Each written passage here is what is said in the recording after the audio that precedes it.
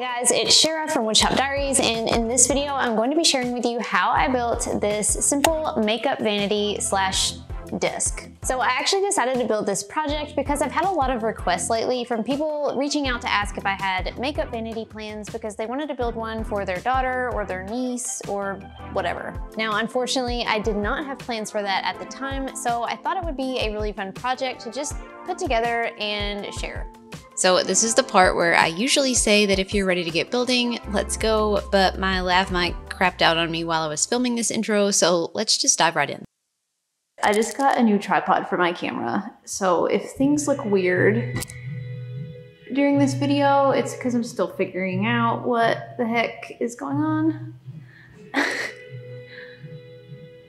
anybody wants to know, my plan for this project is right here. Handwritten on a piece of not even full-size notebook paper. So I will have much better printable plans for you available in the video description in a link down there. To kick off this project, I started by grabbing some 3/4 inch birch plywood, like I kind of tend to do for many of my projects. I didn't grab a full sheet since I had some partial sheets that I needed to use up. However, I've got a complete plywood cut diagram showing all of the cuts from a full sheet in the plans. I trimmed down my pieces using my circular saw and Craig cutting guides.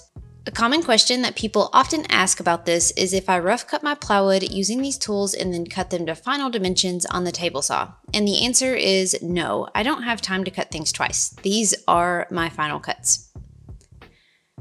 However, for narrower strips, I usually do cut the width using my circular saw and then cut the length on my miter saw just because it's quicker.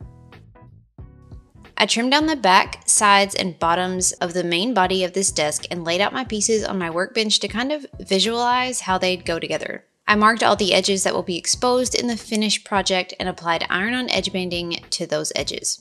This is always a good time to just turn on the radio and zone out for a few minutes.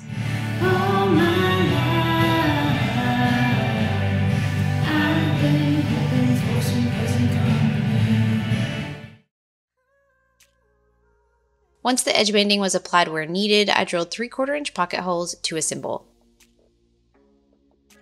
First, I attached the side and bottom panels to one end of the back. Then I flipped it over and repeated for the other side.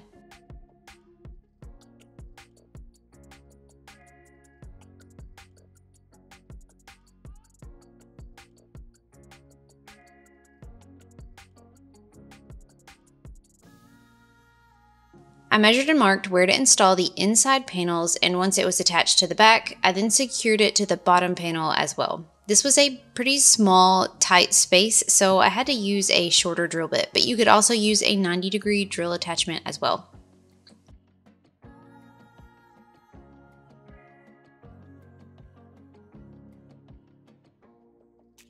Now I needed to add the top supports on each section.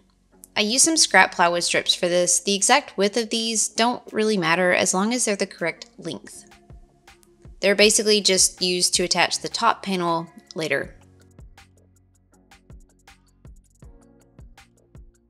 Speaking of later, I went ahead and added these now, but in a later step, I will have to remove them because they're kind of in the way. So if you build this, you may want to wait until later to install these pieces. You'll see when we get there.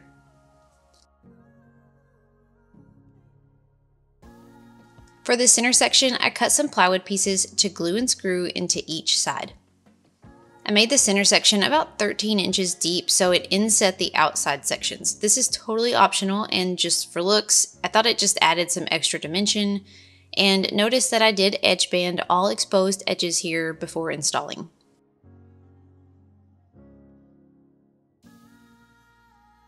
Then I flipped this all upside down and glued and screwed the center bottom panel in place.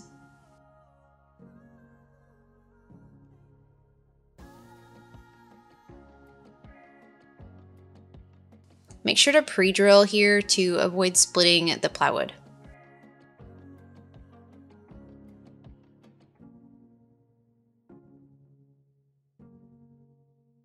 At this point, the main body of the desk top is complete, so I moved on to building the base.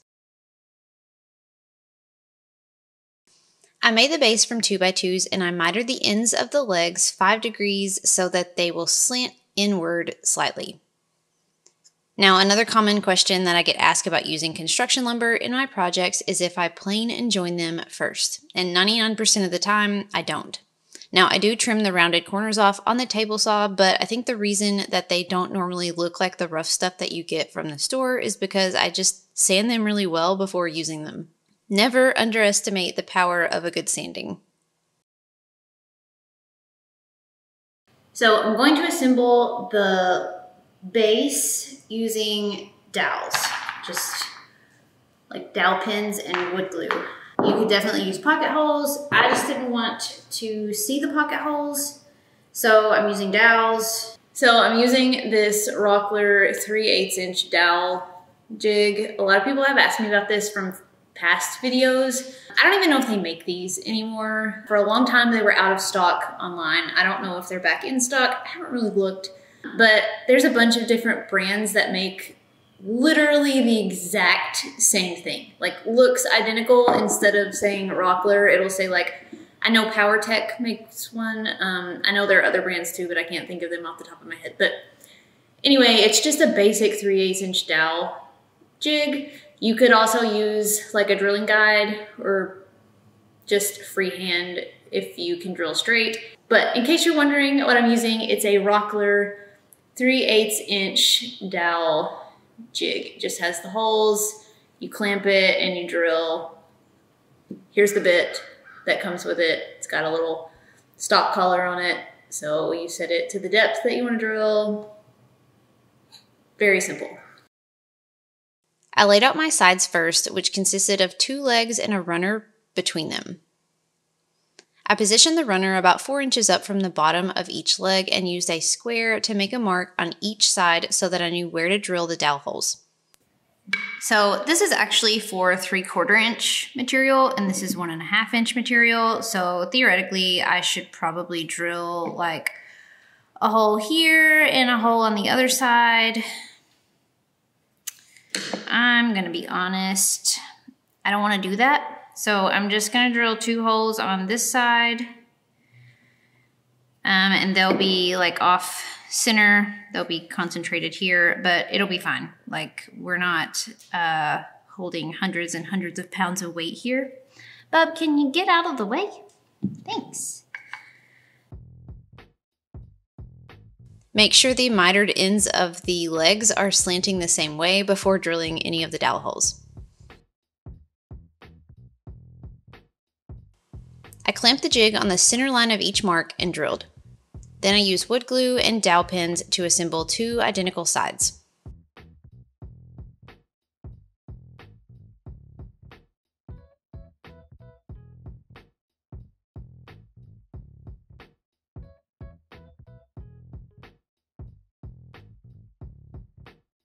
Once the sides were dry, I cut 1 more 2x2 that will run between them along the back. This piece will have 5-degree mitered ends to match the slanted legs.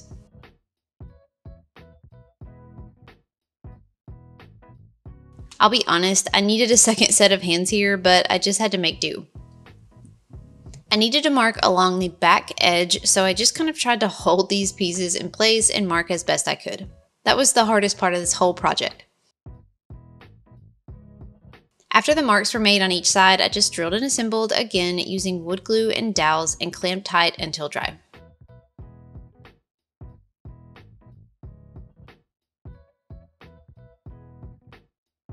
I used a long pipe clamp on the back edge with some scrap blocks to make sure that I didn't damage the legs while clamping, and then I used some Rockler corner clamps to hold the sides good and square while the glue dried. Once it was dry, I gave the base a good sanding to remove all of the leftover glue residue, then I test fit the top onto it.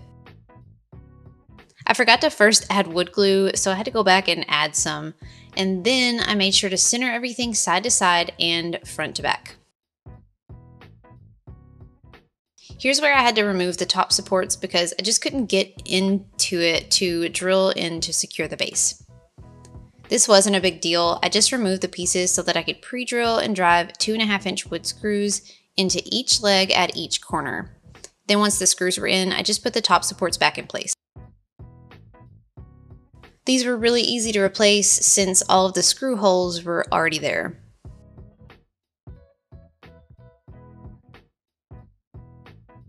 Next was adding the drawers, which is always my favorite part of every project. I installed 14-inch drawer slides into the two outside sections of the desk. I just used a scrap piece of plywood to make sure that they were 3/4 inch inset from the front edge to allow for inset drawer fronts later.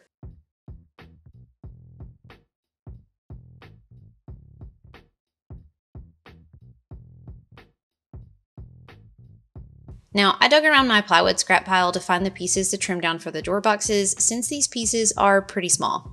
If you were starting with a full plywood sheet, you could obviously cut them from the sheet, but since I just have way too many scraps, I used what I had and trimmed all the pieces to the same width on the table saw first. Then I adjusted the blade height and the fence to cut 1/4 inch dados. I'll use these to install the drawer bottoms later.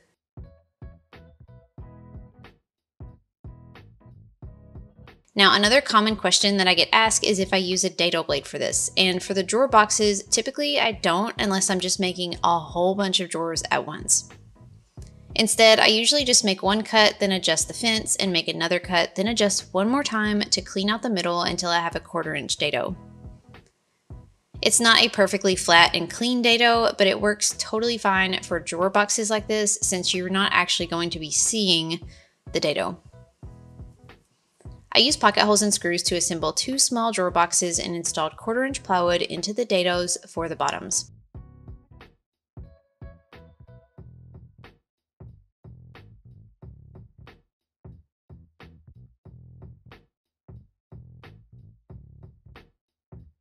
Then I installed these onto the slides. I used 1/4 inch plywood scraps on the bottom to space the drawers up a little so that when they're installed, they won't rub against anything on the bottom when they open and close. I've got a detailed guide on how to install drawer slides and drawer boxes that I will link in the video description. After the drawer boxes were in, I added the fronts. There are a ton of handy tricks for evenly spacing your drawer fronts, but to be honest, I just eyeball it. I positioned the front so that the gaps around the edges looked even, held it tight, and drove a screw from the inside to secure it. After the one screw was in, I made sure that the spacing was still good, then added the second screw. And I just repeated this for both drawers, obviously. The final part of the project was adding the top. I had cut the piece for the top earlier and set it aside, so now I just brought it back out.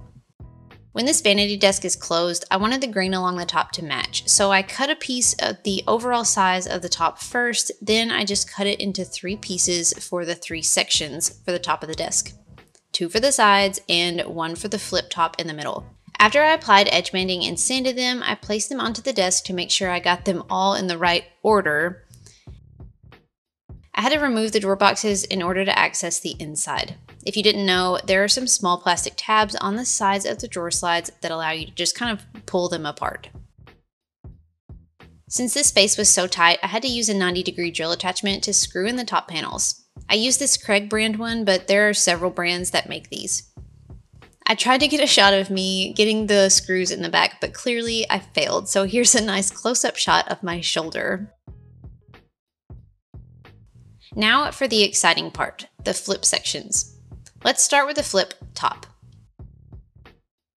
I used concealed hinges for frameless cabinets with full overlay doors for this, so I drilled out my cup holes to install my hinges using a Craig concealed hinge jig.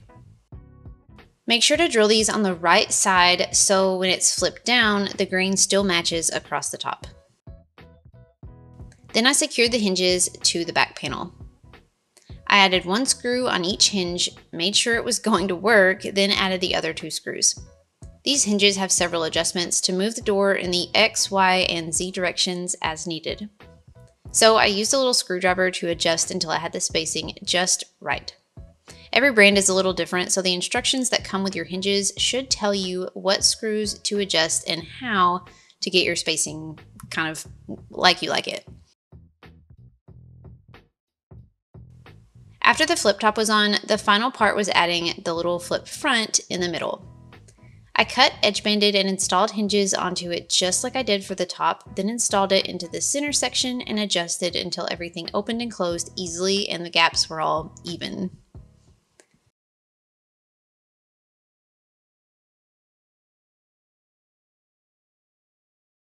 To make it easier to stain, I think I'm going to take these things that I just installed. I think I'm going to take them off, but I'll at least have the screw holes and I won't change anything on the hinges. So I should, when I get done staining, just be able to like just screw these right back on into the same holes and everything should be fine. And if not, I can still adjust the hinges a little bit, but I think it'll make it a lot easier to stain if these pieces are not attached.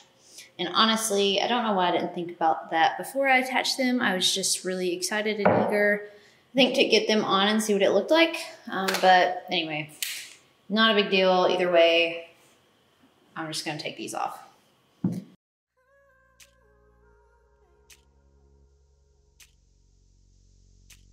Now, I debated on trying a new stain color, but I chickened out and I went with Early American. Now, I'll be honest, I do regret my decision and I really wish that I had just gone for it with the new stain color, but it is what it is. I actually think before I give this to its new owner, I'll probably end up painting it.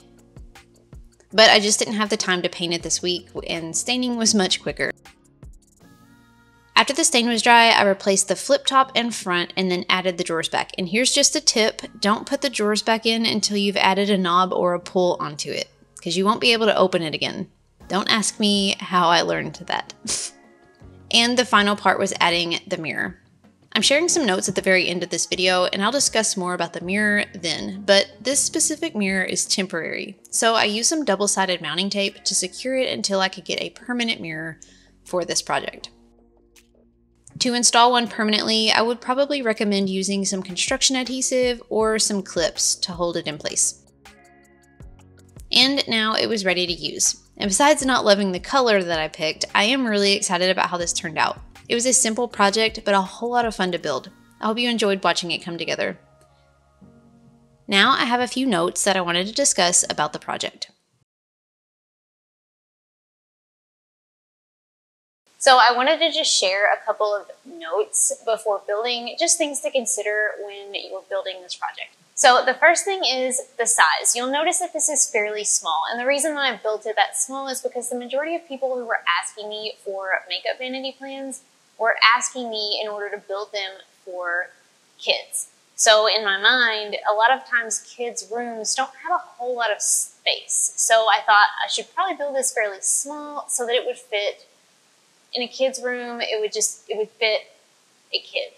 However, despite the fact that it is small, it is still standard height, so it can still fit an adult.